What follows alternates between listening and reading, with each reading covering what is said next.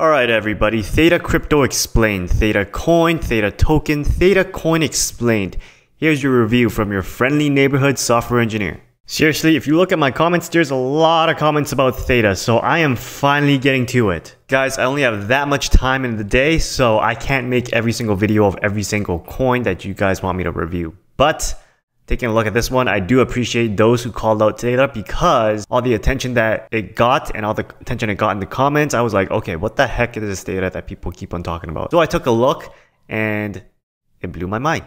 Now here's the thing, you know when Facebook, Twitter, and all the social media platforms came over, it really changed the face of advertising, and Theta is going to do that again, but it looks like it has the monopoly on how it's going to do it. Because with Theta, advertisers and influencers have new ways of doing things, which I'll explain in the video, so that's why you should watch the entire video. With Theta, with their network, new revenue streams, new royalty streams are going to be available for streamers, for influencers, and the like. So that is why this is going to be such a game changer, because nowadays it looks like influencers really have more weight in their words versus what brands show on the Super Bowl ads, for example. That's what I think. Because for consumers, we are so tired of commercials running to try to sell us things that we'd rather listen to the guy on YouTube, like this guy, rather than what they show us on Super Bowl commercials. So that's that. Alright guys, whether you're returning or you're new to my channel, you know what to do next. It's time to smash the like button and smash the subscribe button. And now, let's jump into Theta. Alright, so as usual, I read the white paper, so you don't have to, but I really suggest you should because it's a really interesting read. But according to the white paper, the video statistics is what we have to go through first. It said that live video streaming accounts for more than 2/3 of internet traffic today. And it is really because of millennials age 18 to 34 who is really driving the growth behind that traffic. They are heavy users of Netflix, YouTube, and HBO. And I swear, myself as a millennial, I'm on YouTube pretty much constantly. Why do you think I do YouTube videos? According to SSRS Media and Technology, they ran a report and said that millennials spend 5.7 hours per week streaming, and this was back in 2018, so now it's probably even more with the pandemic and everything. Alright, so let's talk about the problem. So there's something called content delivery networks, which are called CDNs, and they provide the backbone to deliver streams to end users. That is, without CDNs, the videos that you watch would actually be very, very choppy. So where you're living right now, if you're living in the city, there's a data center nearby that is serving you that content. But if you live in the middle of nowhere, like in the middle of Siberia in Russia, then you're probably not going to get any video because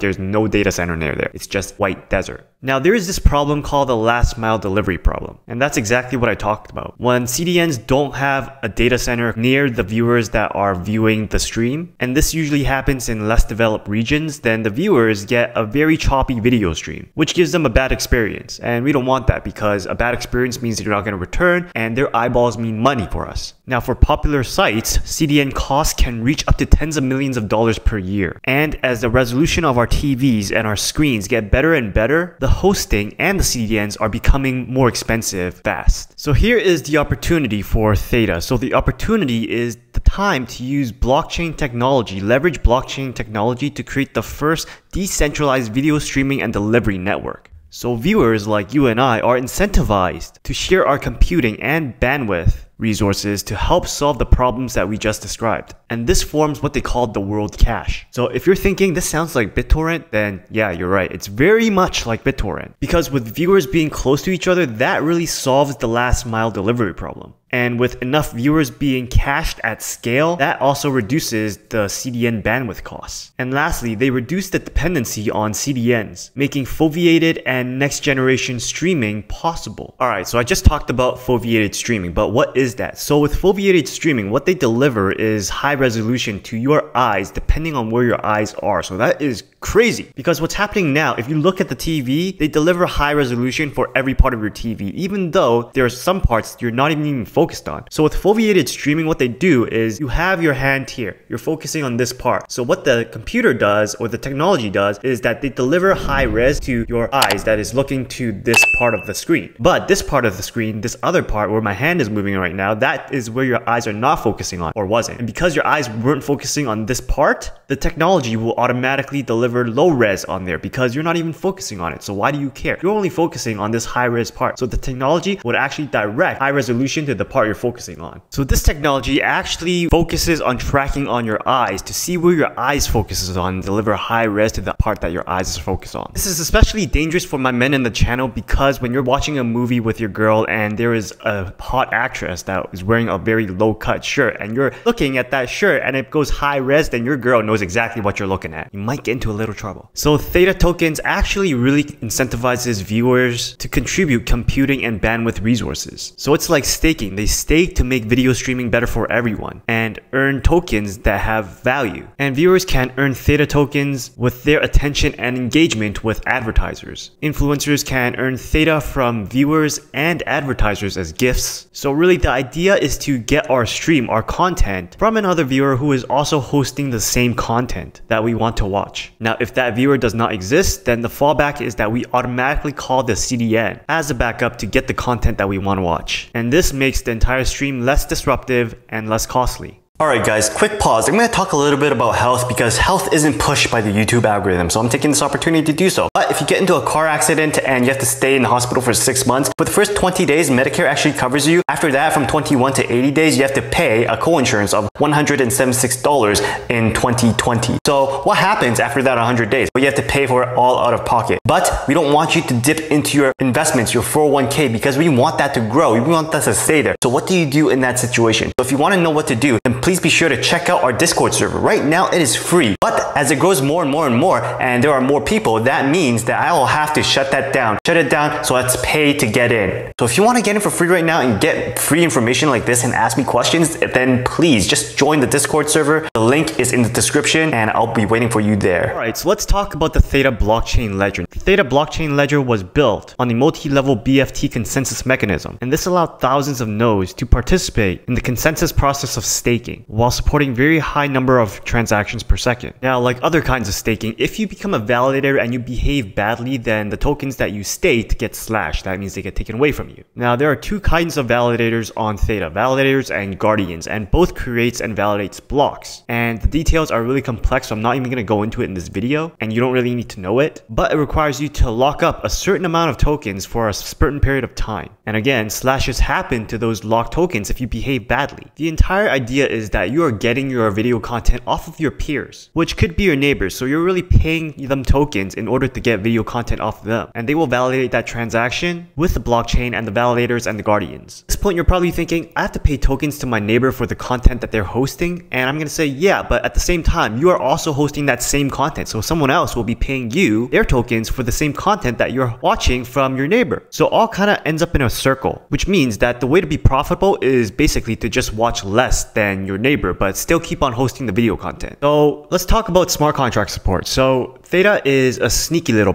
Solidity-based Ethereum smart contracts can be ported to the Theta ledger with little effort. This allows Theta to leverage Ethereum's community of developers. This will allow video platforms to write the loyalty smart contracts, basically loyalty programs in smart contract mode, to engage users. Another idea is that dApps or decentralized applications can allow advertisers to reward their viewers with NFTs. And that is an insane idea considering how hot the NFT market is right now. And you're gonna get off on this one. Think about it this way. Smart contracts can be written so that instead of monthly subscriptions, you pay as you go for video streaming. Imagine if you can watch Netflix not based on a monthly or yearly subscription, but on a pay as you go basis. That's gonna save you so much money. And Theta Ledger's method for tracking micropayments and video segments allow for these types of smart contracts. They can also allow for new ways of royalty distribution for creators in a more transparent way. Honestly, I am now seeing this as kind of like an NFT for video content to a certain extent. Here are some final notes. Theta is used strictly for staking and security of the network. There's another token in the Theta blockchain called Gamma, which is an operational token. So it's on a 2-token model. And Gamma handles the operations and transactions for video segments, smart contract operations, and etc. So it's like Ethereum's gas fees, how they explain it. We need Gamma because staking Theta will actually reduce supply.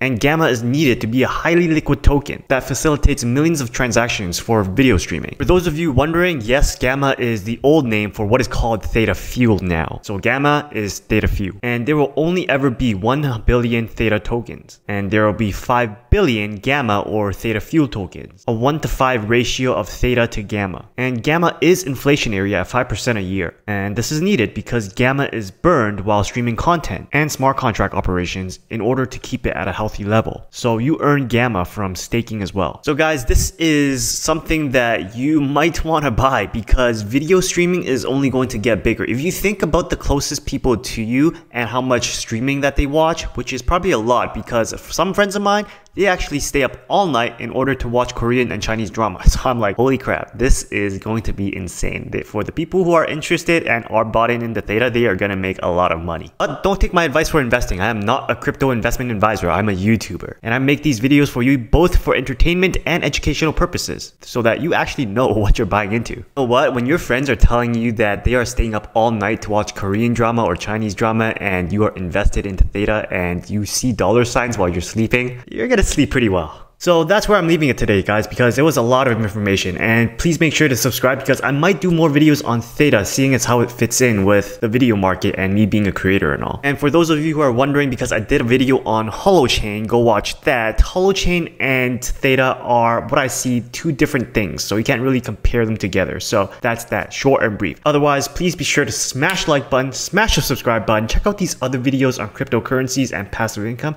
and I'll see you guys next time. Peace.